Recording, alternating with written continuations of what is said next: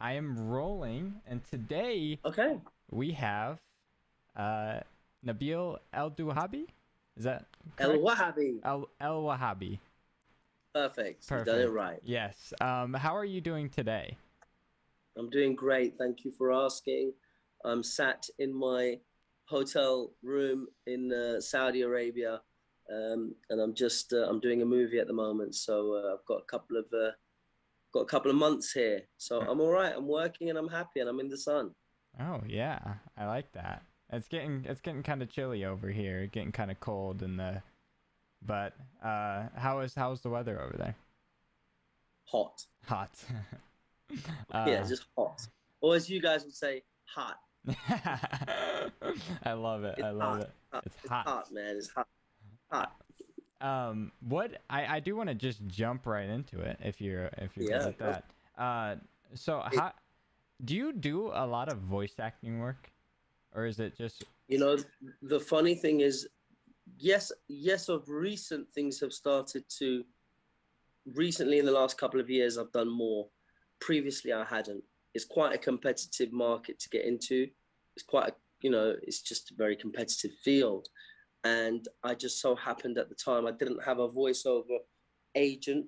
And then I do, and she's amazing. Her name is Sue Terry, and they started putting me up for voices. And I think with regards to Valorant in particular, and another game called Elden Ring, which is going to be coming out quite soon. Um, those were two games that I booked at the same time, and the success of Valorant, which has kind of really taken me by surprise, and even the creators were really encouraged by the popularity of Cypher. They were quite, oh and they were they said they weren't expecting him to be as popular as he was. mm-hmm. So it just so happened that it was a character I really felt comfortable doing, and actually demanded, like anything decent, demanded some acting. You had Yeah. to kind of, because that's one of the things that I kept getting comments about, was that you really believe what I'm saying, and Yeah. you could really feel those different beats. So no, in the grand scheme of things, no, I've only been doing voiceovers for about 2 or 3 years properly, and those voiceovers now, those video games that I've just mentioned, are the biggest, the most prominent things I've done. But as an actor, I mean, I've worked as an actor since I was in my 20 years. Mm-hmm. How how was that like getting into the character of Cypher? Because um I, it is there's like many different ways of like either delivering lines for a voiceover, but then when you get these characters with backstories, like Yeah, you said that it takes acting, and yeah. I'm a big advocate, like you're not just delivering lines with these, like No. I also believe that. So how was that getting into character, and what did you think Well, about? the process, which isn't too dissimilar from any creative processes, I was working with the writer and with the director. So Mm-hmm. they were all in the studio. So they would give me a backstory. They would say, look, this is what's happening with Cypher right now. This is what Cypher's about. This is how he moves in the world. Mm-hmm. This is his MO. And it's like anything. It's like, we all, in a certain way, end up becoming, I don't know, have kind of behavioral patterns and traits. There are people who are gregarious and big, and there are people who are slightly more removed, and so it's just about finding a truth to that character, and then being consistent throughout the game with that, so that that's Cypher for sure. Yeah. So somebody who he has a cheeky disposition, a mischievous disposition, Mm-hmm. so that there's that playfulness that he has that I Mm-hmm. was able to bring to the character. So no, it was great, but I think the key to it was you're not just doing it alone. You're doing it with the writer and with the director, David Lyrie. Excuse me, who was directing it? David Lyrie. Forgive me, David, if I've pronounced your name incorrectly. And then there was Zach, who's the writer, who's the lead writer on it. They have different writers now, but those were the guys that I worked with fundamentally. Mm-hmm. Which I always give a lot of props to, not only the the voice actor, but I mean the writers with everything that they've done. Oh, unbelievable, Incredible, unbelievable. you I know. mean, look, I was fortunate enough to be invited to Riot Games to do a tour. I was in Los Angeles at the time. They said, "Look, we want you to come and meet your parents." So I came along and I met the draw, the illustrators and the Mm-hmm. design. Oh, it was totally humbling because you think you're doing the work. You're just like the kind of you're the sprinkle of dust that hopefully you're the sprinkle of gold dust on the top, but actually the real substance, the real work has already been done, and Mm-hmm. it would be incorrect and a lie to pretend otherwise. I mean, you're the very sharp, you're the visible pencil tip end. Do you know Mm-hmm. what I mean? But Yeah. it goes all the way to the top. Yeah. And they were just great and very humbling, great situation. It was just one of those it was just a happy meeting, you know? Mm-hmm. Yeah, I always like just that whole thing with how just good they are and the directors and the direction that they went in. It's not just a game.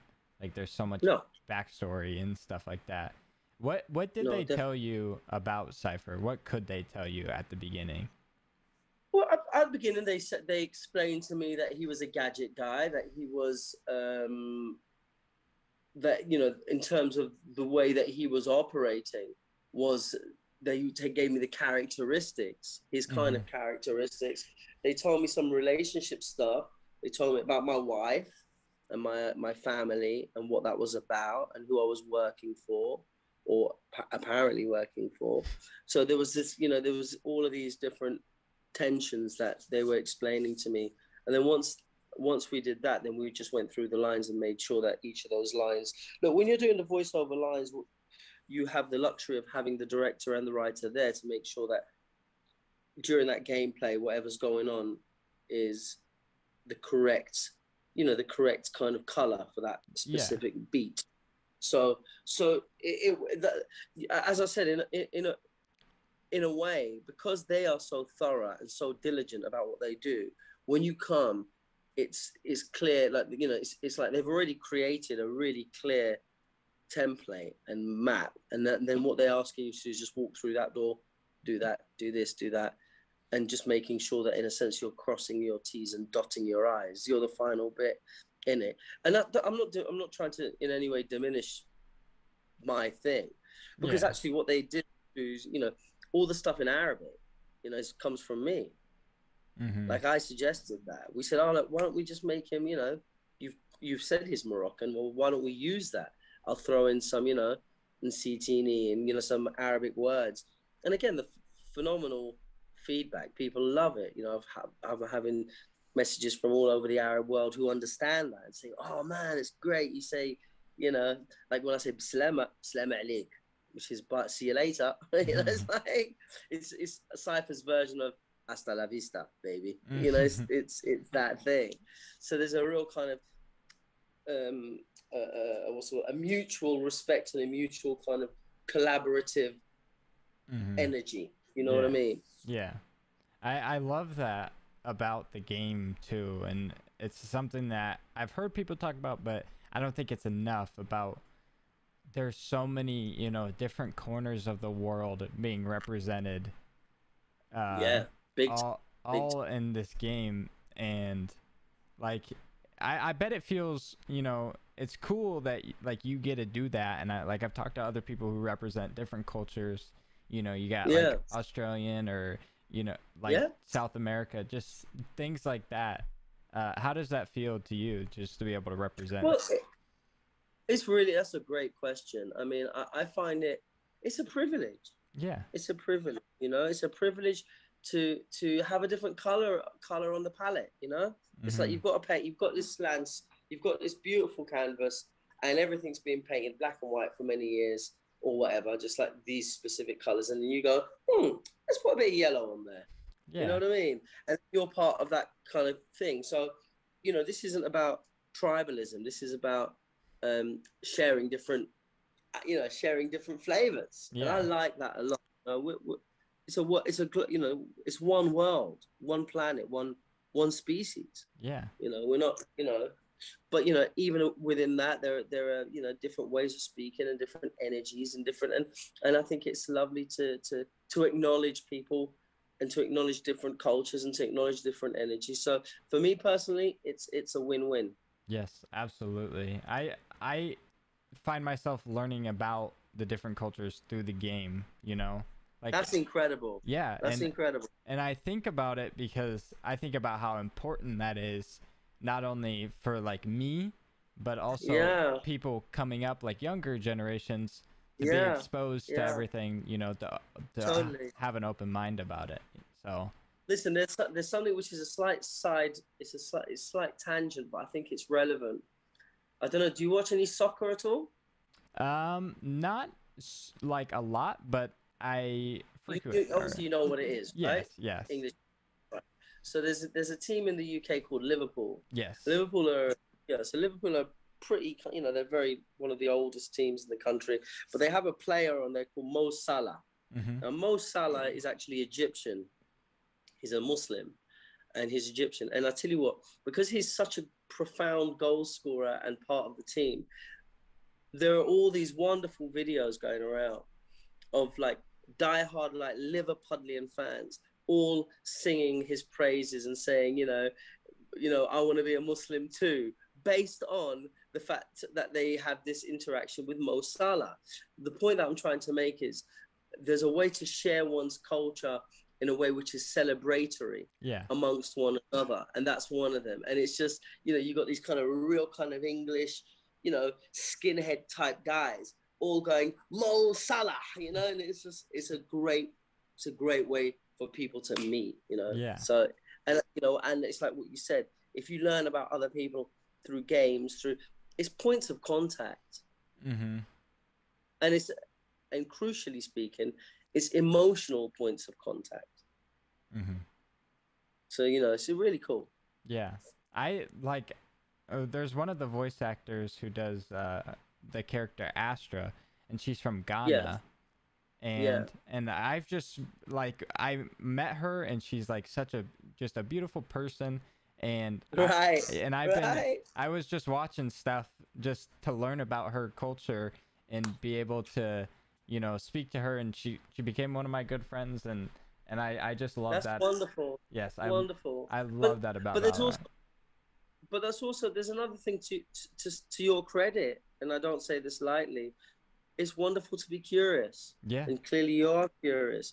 I think curiosity is the beginning of any friendship or any, you know what I mean? It's like when you're curious, you're like, oh, what's that about? So you go and do it, and it's a great way of connecting, man. So more power to you. Mm-hmm. I appreciate that. Yeah. I do want to get some voice lines in here.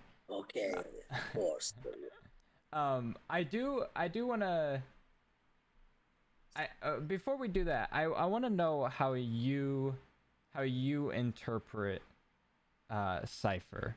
Like, what do you feel like? Something that they didn't tell you directly about him, but like. Well, no, I mean, again, it was a process of mutual exploration and back and forth thing. But the thing that I really liked about him was that there was this kind of deeper pain, about not losing his wife, all of that stuff, all that kind of that familial stuff, which is really human. And there was a real pain to him that I liked. It was this world. It was heart stuff. Yeah. That he kept, and I found that very appealing. Yeah, I definitely see that, because I got a list, and I was looking through them, and I didn't realize some of them, because I don't hear. You hear some frequently, but you don't hear all of them. I don't feel like. Yes, yeah. There's a whole side to Cypher that isn't as kind of front and center as as could be in a sense, but I think there's a real 3 dimensions to him. Do you know what I mean? There's what's going on, and then there's his backstory and how he contends with that. And I find that as an actor just really appealing. Yeah, and I also like it because it doesn't have to be that way, because it is a video game, and it doesn't have to do that, but it does, and so it's. Well, I think Go I ahead. think that's exactly right. No, I think that's exactly right, and I think they've taken, and I think both Zach and David, these are the guys at the beginning. I don't think they're with Valorant anymore, and I hope the rest of the team pick up. We continue to do this, but there was something they were willing to go that extra mile and go a bit deeper, and Yeah. I think really resonates for me. That resonates. Yeah, I definitely agree. All right, I do. There's one. I don't know if you get like, do you get like comments or anything like about Cypher on like your social media at all? Yeah, I get them all the time. I mean, What is you it? know, you know, the stuff that they always give me a corpse. Yeah. They love that. Apparently, there's like a whole mix of it. Give me a corpse, and there's that. There's about where's my camera? All the kind of all this stuff. Well, It's incredible. I was gonna say because I don't know if you know the backstory on the like the give me a corpse that No, one. tell It's me. Yeah, when you go to like throw your hat down or whatever on it. yeah, Sometimes yeah. you're not close enough, so like the voice line starts, but then And it like doesn't finish. it doesn't finish, so you just keep tapping the key, and Giga, then like giga, giga. yeah, you're trying to throw your That's hat. incredible. Yeah, so that's where that comes from. I had no idea. Yeah. So there you go. Yeah. Give me a quarter. Give me a corpse. Yeah. That's interesting. Okay. Oh, I love it. Can I get it just a regular? Just give me a corpse. Give me a corpse. Give me a corpse. Cypher. Give me a corpse. Give me a corpse. I like that. Yeah. I forget how much I enjoy doing his voice. Yeah, he's something. Okay. What else? I do wanna. Oh, they will scurry, and then they will die. Ah. Yes, I like that. They will scurry, then they will die. They will scurry, then they will die. The other thing that they allowed me to do is they allowed me to play with these things. Because these are, so this is what you're listening to. You're listening to me finding the truth in each line. So they will scurry, and then they will die. They will scurry, and then they will die. So this is what we're playing with. So in the sense, what we end up doing is it's a line which is informed by emotion, Yeah, I love the up for interpret, like whatever you feel, and then you get to play with it. Like they're not telling you got to have this infliction on the scurry. No. I love that. No, exactly. Because look, what they do is they trust me to do what I do best, which is find truth in this line. Yeah. And make that happen. Because so there are 20 different ways to make that point. I mean, there's a playful way, there's a more direct way, there's a sinister way, there's they will scud in and they will die. There's many ways of doing it. And I think that what people like to do is respond to that. And I do want to say you did a fantastic job, and I love your character, and I think it is very, very good, and thank you. You did a amazing job. Thank you so much. I appreciate that. Yes, no problem. Another good one is one of my cameras is broken. Oh wait. Yeah.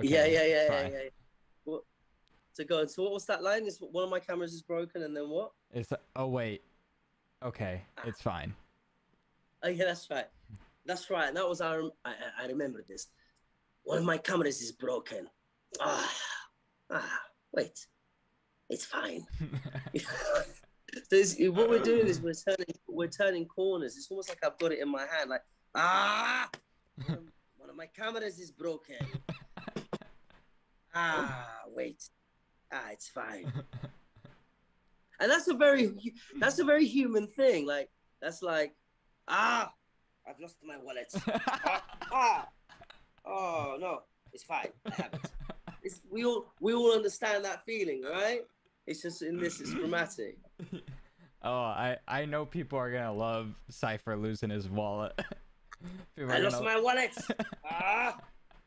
Wait. It's fine. I want to make sure that I get the ones that I want in here, Yeah, go for it. Oh, will they try the same old tricks? Will they try the same old tricks? I can't remember that line. Tell me the rest of it. Is that That's it. That's will they try the same old tricks? wow? They try the same old tricks. Wow, I can't even remember saying that line. That's incredible. That's what I mean.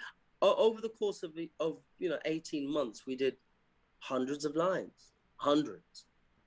Yeah. When they try the same old tricks, there's a real. The other thing is about Cypher is he thinks. He's a thinker. He plays chess. Mm-hmm. In fact, he plays chess. We've just done something where he's playing chess. So he thinks. He thinks about things. Mm. Yeah. This one's a good one. Now remember, wipe the prints from your gun. It's just good crime scene etiquette. That's right. Yeah, that's right. Now remember. Well, that's right. Now remember.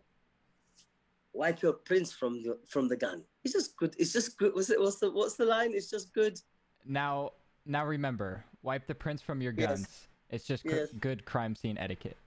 That's right. Good crime scene etiquette. That's right. Good crime scene etiquette. I can't even remember saying that line. Now remember, wipe your prints from the gun. It's just good.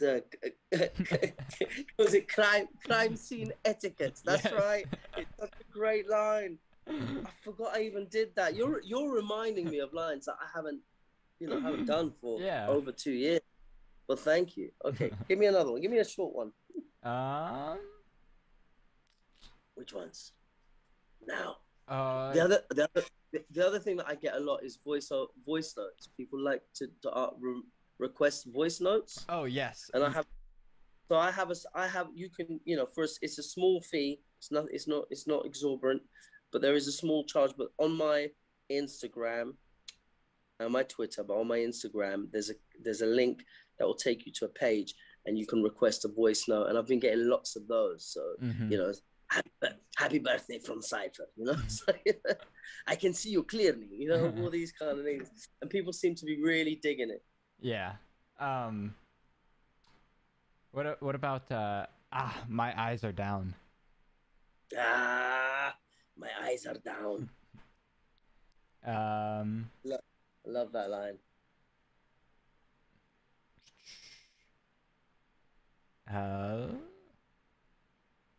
Where is everyone hiding? Now, where is everyone hiding? And then where is everyone hiding? I love that line. I remember that line because again, I love that line because it's somebody. It's a line in which is active. He's about to do something. He's looking. I love. Yeah. Where is everybody? Where is everyone hiding? I can see you. That's great. And then we'll do one last one. I know exactly where you are. Well, I know exactly where you are. I know exactly where you are. There you go, my brother. I appreciate it. Listen, it's a pleasure. We're gonna have to wrap up pretty soon, I'm afraid. Yeah. I was just about to do that. On. I appreciate you coming on. I hope we get to, further the relationship and be able to, do some things in the future. I don't know, but one thing that I've not done, which I'm open to, is people keep saying that, have you played your character in Twitch? Have you done it like that? So that's something that'd be quite fun to do. But I'm open to being involved. I appreciate as I said, your interest, your support. I don't take that lightly. And I wish you well. You've made a friend, so you know where I am when you need me. All right, I appreciate it. Thank you guys for listening and watching. This has been the Cypher VA, and I hope you guys enjoy the podcast. I'll see you guys later. Yeah, and people can follow me on Instagram. Yes, at Nabil. Yes, everything will be linked in the description. They got you. Yes. All right, brother. All right. You take care. Get to bed, man.